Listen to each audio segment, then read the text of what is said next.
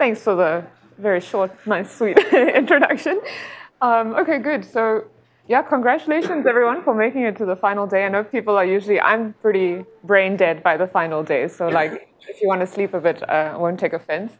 I don't think I'll take, like, the full talk time. So if you want to ask questions, like, yeah, please do so. Yeah, so I guess I'm Amira. I'm from the University of Amsterdam in this group called QSoft, which is mostly like theoretical computer science people. So I'll avoid physics language as much as possible. And the work I want to talk about today is, yeah, it's on quantum backpropagation, but not really. I'll just define what this kind of means and reusing information in a quantum circuit. And everything I will talk about came from this paper. And yeah, Ravi, who's in the audience, is like was working on this with me, and like I think he was quite instrumental to the work. And started with an internship I was doing at Google, and then yeah, morphed into this paper. So we submitted it to NeurIPS, and it got in, yay! But nobody at QSoft even knew what NeurIPS was, so this was a bit sad. But yeah, I think this is cool. So okay, so before I explain, this idea of quantum backpropagation and some motivation for the research question and why this maybe could be interesting to you, I want to just like make sure that we're all on the same page. So whenever I say something is classical or a classical model, just think neural network. Whenever I say something is quantum or quantum model, think this very bad variational circuit that I tried to draw here. And in particular, like these variational circuits or these parameterized quantum models, I mean, we've heard about them all week, right? So I don't have to spend a lot of time here. But I just want to, like, for completeness, state that there are some model that depend on parameters which come to you in the circuit form. That's the parameterized operations. And they appear not just in machine learning or quantum machine learning. I think people care about them in other areas, which is also just a quick point I want to make. Like maybe you're trying to simulate, some target state or some system dynamics, and you do this variationally. Or I think maybe like this QAOA models kind of also care about these parameterized circuits. Maybe the output's not necessarily an expectation value, but there's still some notion of these parameterized circuits. And then, yeah, of course, like for us, quantum machine learning, right? People, 99% of the time, at least in my interactions, when people talk about quantum machine learning, they're talking about variational circuits. Okay, so long story short, if, by the way, I'm not advocating that this is the case, right? That these models are expressive or interesting or should be used. I'm just saying they are used and they're quite popular. And if they are so popular, and if people care about them, then we should be able to optimize them, right? Because at the end of the day, they're parameterized functions, and we need to figure out how to go back and tweak and train and optimize these parameters in an efficient way. And I'll explain what kind of efficiency we require in particular. Okay, so we need to optimize them in a smart way. Okay, I wanted to ask a question, but not put the answer up. I was going to say, like, what is the leading way people, usually optimize parameterized functions classically? I know you all saw the answer, so someone just say it. Gradient-free methods. Okay, what, gradient? good joke, Casper, yeah, okay. Gradient-free methods, no, I think gradient-based methods is, I guess, like the leading way to optimize parameterized functions classically, right? So just a brief interlude on like the success of gradient-based optimization in classical machine learning. The only meme I will put in the paper, because I like the movie, Back to the Future. I think neural networks in particular were really quite successful because we were able to optimize them with this really nice algorithm called backpropagation, right? Which I'm sure like majority of people here know a lot more about backpropagation than I do. But how we can think about it for the purpose of this talk is really that backpropagation is just a recipe or an algorithm to compute gradients of a parameterized function. And in particular, I think it was the first computationally efficient method to do this for neural networks, right? So for the purpose of neural networks, which is kind of what we care about a lot in classical machine learning, backpropagation was quite prolific because it really helped us optimize them. And something that Jared always likes to remind me, and he'll speak after me actually, is that backpropagation is not just a chain rule. So for those of you who are familiar with the functions of neural networks and how they look, when you write out gradients with respect to every parameter, there's like a lot of repetition and redundancy in the gradient expression. And so people often just like make this throwaway statement that backpropagation, the efficiency of computing all these gradients, is kind of just due to the fact that the chain rule introduces this redundancy in the calculation. But it's a little bit more than that. It's also like computing a function in an elegant way such that information, intermediate information, is stored and reused to calculate gradients to get this efficiency, right? Okay, so I drew this, this timeline of deep learning, and I just wanted to highlight that, like, yeah, we knew about perceptrons, neural networks for a while, and it really wasn't up until the fact that we could optimize them, plus having the compute power to like get to scales we are today in classical machine learning, right, where we're in the order of trillions of parameters. So the fact that we can have this efficiency of backpropagation, I think, is really quite important. And okay, so what is this efficiency of backpropagation that I keep preaching about? So you don't have to worry, I guess, too much with this, this algorithm of backpropagation. All that is important for what we'll talk about today is just thinking in terms of resources and how resources scale when computing gradients. So backpropagation, in particular, says the following. So imagine you have some function, f of theta, and theta now is like your parameter vector, right? So it can be super, super large. So like if there are m parameters in your circuit, this can be like trillions with neural networks.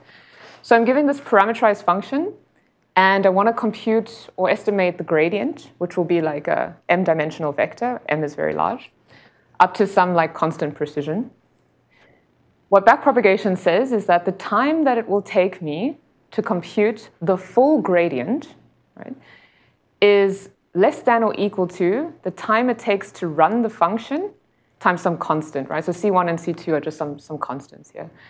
So if you like process that, that's actually quite amazing, right? Like, what is that saying? That's saying that the time to compute, potentially like, I don't know, trillions of gradient components takes me the same time that it takes me to just run the function once, right? So that's quite amazing. So this is like a relative scaling of resources statement. And the same is true for memory as well, right? So I haven't said how to account for time or memory, but what's important, I think, in this slide is that like backpropagation allows us this relative scaling of resources. And for neural networks, these constants are known to be super small, right? Like, I mean, it's a factor of 2 or 3. Okay, so does that make sense to everybody? Yes, see some noddings. Okay. No questions. Okay, good. Yeah, sure.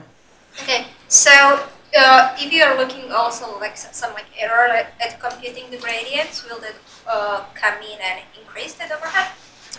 So there could indeed be error in estimating gradients, but then it would just like kind of, I'm making the assumption that it's kind of absorbed into these time to compute, right? So if there's an error to estimate your function, there'll probably also be an estimate error to do the gradients. Is there anything else I want to say? Yeah. Just to make sure I get this. So the constants C1 and C2 are independent of M. That's right, yeah. In this case. Yeah. Okay, cool. So this sets up like the research question now, right? Like, I mean, obviously the next natural thing we ask is, okay, well, can we achieve this very nice relative scaling in resources for these parameterized quantum models that everybody knows and loves so much and uses them? And in particular, maybe even if we relax this assumption that C1 and C2 have to be constants independent of the parameters, maybe like we can allow them to have some sort of like polylogarithmic dependence on the number of parameters in the model just to like, get close to like something like this. Can this be done? And I want to just point out right now that as far as I know, all gradient methods in the literature, computing gradients for these models, do not achieve this scaling where C1 and C2 are like constant or polylogarithmic in the number of parameters, right? So this is important, and this is something I think that's kind of just politely ignored. What is the scaling? Linear? It depends. Depends on your cost model, right? So, which I haven't defined yet. Okay, cool. All right, so let's talk a little bit about why this is like a difficult or not so straightforward question for us in the quantum setting. And I'm actually embarrassed now to put this because it's like a grade 1 example of computing gradients. But I think it's nice to just make sure we all kind of get the intuition, right? So imagine like you have a very simple parameterized state. So you've just got like one qubit, and now you're doing some parameterized rotation about some axis, right? So theta here is just a scalar value. It's just like a single parameter in your model. And then we can draw the circuit for it, right? So I can explicitly write out the gradient of this state. It takes a very nice, easy form, right? We just drop down this like minus ix. And if, let's say, the observable I want to measure in this in this function, let's say it's like the z operator, or z observable, right? So if I want to write out this function, f of theta, it looks like this, okay? And then I can write out the gradients, and you can kind of just simplify this expression by setting this theta parameter to 0, and kind of all I want to show you, this imaginary part's not so important, but all I want to show you is that, okay, in the simplified setting of writing out the gradient, setting the parameters to 0, this reduces to like estimating this expectation value, okay? Okay, so that's fine, that's for one parameter. But now when we have two parameters in our model, we can do the same thing. We can write out the gradient with respect to each parameter, gradient of our function. And then this, again, like, setting the parameters to 0 in the simplified setting reduces to like this task of estimating expectation values, but with respect to operators that don't necessarily commute, right? So this gives you a sense of like a little bit of the nuance here, because it's not very easy necessarily to estimate these things at the same time. And so like, yeah, if we had m parameters in the model, this task is very close or similar to kind of estimating m expectation values. Okay, so if that's clear, now we can move on to the cost model and how we define cost, right? So in our quantum setting. So I'm saying that if we have parameterized operations that are parameterized like some arbitrary uj, right? And uj depends on some parameter theta j. Each one of these parameterized operations in my circuit and their inverse costs me one unit of computational time. Yeah? Okay, so usually like in our variational circuits, we apply a lot of these parameterized operations. So if I have m parameterized operations and each one of them costs me 1 unit of computational time, how much would it cost me to set up the state here in this computational model? I'm actually asking, like, yeah. What was the guess? Less than 1, right? I mean, no, oh, sorry. So this notation's a bit bad, right? So that u of theta is equal to a product of m parameterized operations. So I'm applying m parameterized operations. Each of those cost me 1 in my model. So now, what is the answer to this very... Well, not less than 1. No. Okay. Let me say again. So I have a parameterized operation, some parameterized x rotation. That is going to cost me 1 unit of computation. Well, I have digitized your cost, and there could be a smaller representation with smaller gates. Oh, are you making a joke or something that I don't understand? No, that was serious. I literally allow theta j over 2, and then it's less than 1. Oh, okay, sure. Yeah, then it's less. It could be less than 1 if you have half costs, right? I don't know. I mean, if you do it with 1 theta, it's 1. But imagine these are rotations, and you would say if I do uj of theta j over 2 has half a unit of cost, and over 4 has a quarter. I see. Okay, yeah. But that's not how we think about. Right, you want to say something? Yeah, why would that be? Because if you do rotations of an x gate, right? I mean, if that is a rotation in an x gate and this parameter is t, well, if t is 0, you don't do anything. Why should you give this any cost? Sure, but these don't have to be the same rotations, right? I know. Yeah. I'm just saying. No. I see what you mean. Yeah. And so you had a compiled circuit that was already too superficial. Yeah, exactly. Okay, but in this very, basic, naive setting, what is the answer, Matthias? You had a... Okay, hopefully M. Yeah, thank you. M is the right, it's not a trick question, although there were some trick answers. Okay, so it will just cost me M in this cost model, right? So every parameterized operation, I'm assuming, costs me 1 unit. Yeah. Do you think of the single parameterized operations, these UJs, as local? Oh, no, you don't have to. In general, like, they can be whatever. Okay, cool. So, so this is our function of interest, right? Our model, this f of theta, which we know and love, this parameterized circuit. So if I want to estimate my model, this will also cost me m in this cost model, right? Because each parameterized operation and the inverse kind of costs me 1. And then usually, because we have to sample, there's like some notion of precision in here, but like this is not too important. Yeah. You mean O with a single parameter? It could be, yeah, you can think of it like that. It can be any observable. Well, if it's many observables. Oh? And if it's a sum of parodies, then you're going to have to measure for each of those parodies. Yeah. Cost. Yes, then it would. If you have to like run the circuit a lot of times, yeah, I guess that would, in the naive setting, it would produce a bad cost. Yeah. But for now, just imagine the simplest case. Just you have some Z operator or whatever, yeah. And then like this would give you this cost, yeah. Okay, cool. So now if I wanted to write out the gradient of my function with respect to one parameter, theta k, right? You can kind of just, take my word for it that the expression is like this, where it kind of looks a lot like the function itself, but then there's this partial derivative that comes in here.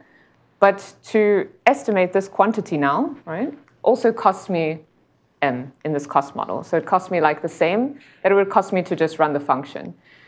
But the catch is that this is just for a single gradient component, right? So now to Ryan's question, if I had to naively do this sampling to estimate the full gradient, I would get like a cost of m squared. And the cost of running my function is just linear in m, right? So if we go back to this like relative scaling and overhead thing that we want to achieve, the time it takes to estimate the full gradient scales roughly like m squared, which is like m times the time it takes to estimate the function, right? So this is not great because we don't want this m here. We want a constant or something like polylog m. And if you remember, like classically, these things are roughly equal. So it was tough for me to convince a computer science crowd that they should care about a quadratic to linear scaling. But hopefully, this crowd finds this a little bit more convincing, right? Because you might think, who cares? It's not that big of a deal. But in reality, it is a big deal, right? Especially to classical machine learning practitioners. Like if they had a quadratic scaling in parameters, there's no way we could reach the scales that we are at today. And Roger's talk was like a really nice motivation for why overparameterization is really important in classical machine learning. And so if we want to like compete with neural networks, we really have to kind of look at bigger scales and scaling up our models. So in this picture here, what you're looking at is like if you had enough time to train your variational circuit. So let's say I had a day to train a model. If I could only do it with this naive like m squared scaling, which is how people currently do it with the parameter shift rule, then I could only train a model with 9,000 parameters. I mean, this is like really ridiculous, right? If we want to compare to neural networks, we stand no chance. Whereas if we had some notion of backpropagation or like some efficiency with backpropagation, we can get into the millions. Okay. Is this a single gradient evaluation, or do you actually mean like a certain number of epochs? This is a single step, yeah, the single training iteration, yeah. Okay. All right, cool. So there's a couple of things that one can already say about this scaling of resources, right? So there's a few different settings we can consider. So the first is like, imagine the input state is given to you. It's something that you know how to create. So like, for example, it's the 0 state, and then you apply some parameterized operations to that. The more general setting, of course, is when you're just like given input states. So they're not known to you. So you're just given some arbitrary psi, and then you apply your parameterized operations.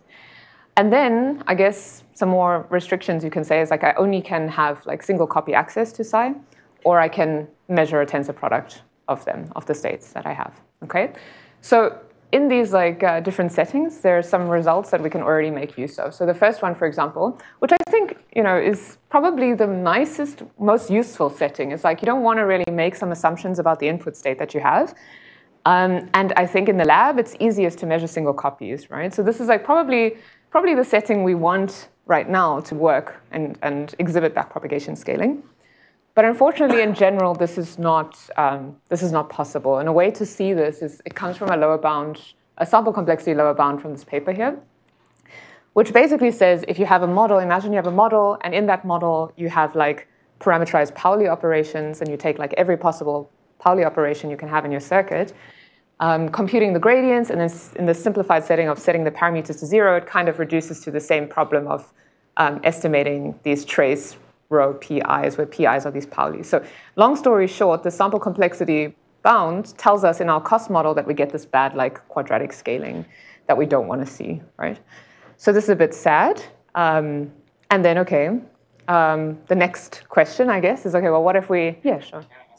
Of course, of course. Question about what you did. So if I remember this low bound correctly, it's kind of important that you allow mixed states. That's correct, yeah. Your model arbitrary states. Looks pure. Yeah, because I put pure states, that's true. So maybe to answer your question, if you make some some restrictions, like your state is pure and comes from a circuit of polynomial complexity, then this bound doesn't hold anymore. So are you saying when the input state is unknown that it could be a mixed input state? That's right, yeah. Okay, so like this is a nice transition into Matthias's point, right? So okay, so what if like my state has some additional restrictions that perhaps make it easier for me to get a nice efficiency or scaling? So one of those restrictions is, okay, well, what happens if my input state is known to me? So this is a bit of a convoluted statement. So if you don't take anything away from the next couple of slides, it doesn't matter. What I want to say is that there's some like results, and we also kind of iterate through known gradient methods in the paper to just show computationally, it seems still very unlikely that we will achieve backpropagation scaling even when the input state is entirely known to us. But like a cool thing that wasn't immediately obvious to me, at least, was that if you say, like, let's make this restriction on our state. So let's say, like, let's say my state comes from a circuit of polynomial complexity. So what does that mean? Well, it means that like I have a gate set of a certain fixed size, let's say like 1 or 2 qubit operations, and I create a state that consists of polynomially many operations that come from this gate set, right? Then what can be shown is that information theoretically, you can efficiently learn this state, right? But unfortunately, computationally, in general, you shouldn't be able to like actually identify or like know the circuit that generated the state. So this is a bit of a strange statement. So how to see it is like, okay, well, if I have this guarantee that my state comes from this polycomplexity circuit, there's roughly n to the p of n of them. So p of n is just some polynomial in n. So there's like exponentially many of these circuits that can produce my state, right? Okay. So if I denote like every state psi 1 to psi k as a state that could be produced by one of these circuits, right? So there's still exponentially many of them. So I denote like each state that comes out of every possible circuit by phi 1 to phi k. I can use this nice classical shadows procedure to basically like estimate the fidelity with respect to every possible phi. And then I can do this like efficiently in number of copies, right? So I can do this, log k is like something polynomial in n. So that's nice, but obtaining this, you're gonna need to find the maximum fidelity, right? You're gonna need to find the match here. And obtaining that involves searching over exponentially many possible values, which naively would be very inefficient. Yeah? Okay, so then you might think, well, maybe there's like a clever, smarter way to do this search procedure. Like maybe there's a way to identify the state. And like very quickly, in general, this can't be possible. Why? Because these pseudo-random quantum states are states of polynomial complexity, right? So these states are known to be hard to distinguish computationally from hard-random states. So this is like really not important for what I want to say in general, but like I just thought this was like a oh, okay, that wasn't so obvious kind of statement. And all it comes down to is that it seems unlikely if we have even like some restrictions on our input state, or even if we know how to construct it explicitly. When we have single copy access, it seems really difficult to get this nice backpropagation scaling that we see. Okay. All right, cool. So this is a bit sad. But then, of course, like the last thing we can do and hope for is now what happens when we change the access model and allow for multi-copy access or multi-copy measurements, right? Which intuitively, like, it should be. Okay, maybe let's just pause here. Like, why is it not so straightforward with single copies? Especially if I look at my function and I look at the gradient expressions, there's so much overlap, right? There's so many like operations. If you remember, these U zetas are like products of parameterized operations. So you would think like backpropagation classical neural networks do. They reuse a lot of these repetitive calculations. So if we have that here in the setting, why is it not so straightforward? Does anyone want to take a guess? It's like also not a trick question. It's very, very easy to see, right? Hey, what's it? No cloning? Yeah, that's a good point, indeed. Like that's important, and also like the fact that we measure, right, and then we lose all our information. So if we want to like try and track the path of a function, it's not very easy because how do we extract that information in the intermediate part of the circuit? So the intuition of why multi-copy access should like help us in this goal of trying to do better is that, of course, like maybe we can design measurements on tensor product of copies such that we don't disturb our copies too much, and we get some information out, and then we can reuse them, right? So we can hopefully try and get gradient information out at each like measurement step and not disturb our states in memory too much. Okay. And drawing on like a ton of inspiration from stuff that was mentioned, this week, and all these learning separations of when you have multiple copies now, these things become, interesting things become doable. Okay, so the first nice result, which also follows immediately from like some work of Robert and others, is that in this special setting where you imagine your operations are Pauli's, right? So the parameterized Pauli operations. Then you set your parameters to 0 when you compute gradients. It's like a very simplified setting. But then you can use a scheme that makes multi-copy measurements and gets a scaling in line with backpropagation. So that I defined before. So this is like, okay, this is nice. We can do it. So there is something interesting to adding more copies. But as soon as we, Does it matter whether you know the input state here, or? No, it doesn't. Yeah. No, it doesn't, right? No. Yeah. But by restricted, you mean all the thetas are 0? Yeah. Okay. Yeah. After you when you want to evaluate the gradients. Yeah. Okay. Okay, so yeah, as soon as we move away from this, like our thetas are not 0 anymore, or we don't have, just Pauli's, unfortunately the scheme doesn't work anymore. So you have to then start questioning like, what's going on here? How hard is this gradient problem, right? Okay, so I think this was like quite nice. Turns out there's like a nice connection between this task of estimating these gradients and shadow tomography, which we've heard a lot about. But I don't think anyone actually defined the shadow tomography problem this week, right? Like explicitly. Oh no, Srinivasan did, I guess. Okay, but I'll just say it very quickly again for completeness, right? So in shadow tomography, I think the problem's quite simple. Like imagine we're dealing with just 2 outcome measurements, yeah? And we're given some copies of some unknown input state, psi. And we know like measurements we want to make with respect to our input states. So there are m of them, and m can be very, very large, right? So the task of shadow tomography is to output some estimates such that they're close to these expectation values that I want for all of these measurement operators, right? And do this in particular with as few copies of your state as possible. Okay, so that's the problem here. I want to make all these measurements, but I want to minimize the number of copies that I use. Okay.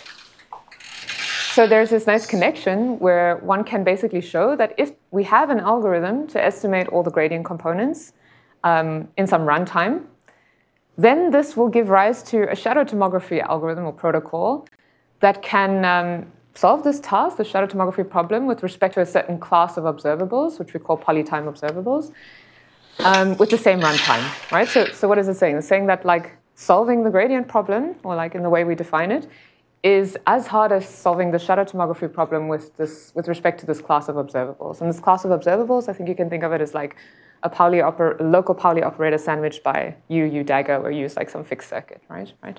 Yeah. Okay, good. If I make any mistakes, correct me, Ravi. Okay. Okay. So there is this connection, right? And we know that this shadow tomography problem is like quite well studied now in quantum info theory, I think. And how we do this is just like we define a little bit more of a general model, which we call a quantum neural network. The details are, I don't think, so important, but like then what one can do, or what can wonder, is like, okay, well, if there's this connection between shadow tomography and the gradients, is there something known from shadow tomography that we can borrow to make our gradient protocols more efficient in some sense, right? And the answer is yes. So we like have this explicit algorithm that kind of produces estimates for our gradients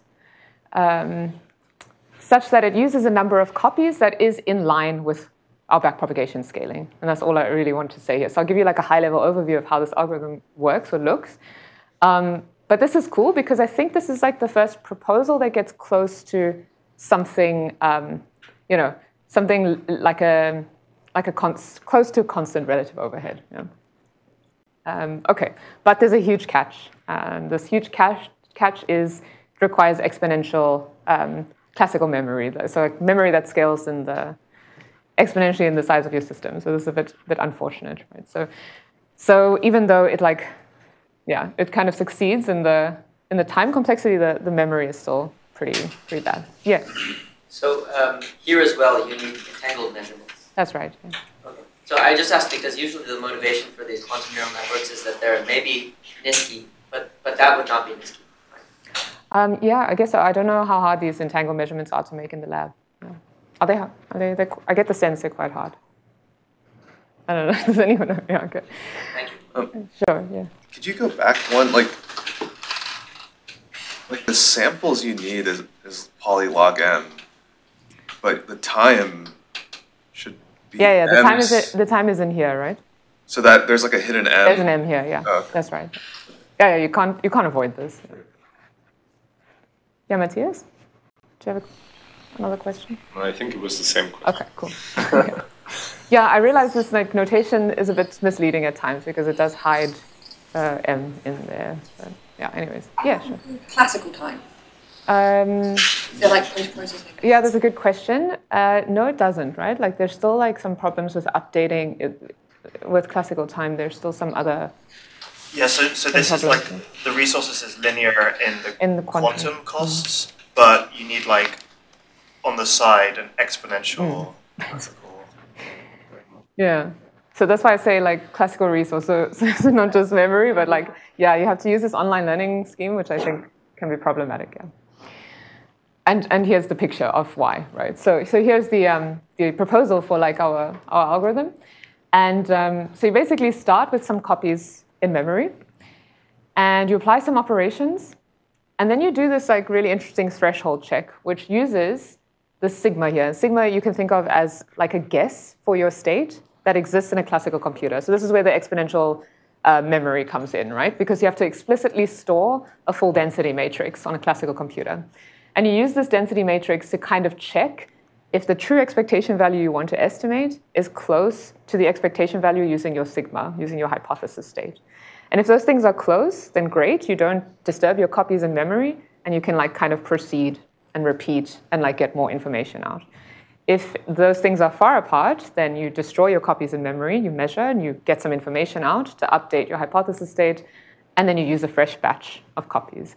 So in this way, you can kind of like, analyze and bound how many copies you would need, and that's how we kind of show that we get a scaling that's close to what we want. Yeah, Casper. The fact that you get backpropagation, is this in any way specific to the architecture of the neural network, or is it just because we have many copies? It's a combination of both. I think having the architecture in the way it is super important, because then in between these threshold checks, you can like rotate your states in memory at unit cost, essentially.